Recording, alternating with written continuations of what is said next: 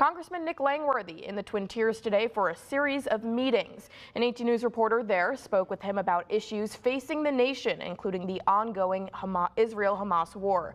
Langworthy siding with Israel in the conflict, calling Hamas's attacks, quote, brutal, medieval, and chilling. Israel should decide how they should defend their country. They were attacked. And Hamas is holed up in Gaza, and they need to go get the people that were responsible for the attacks on October 7th. Israel has every right in the world to exist and to defend itself.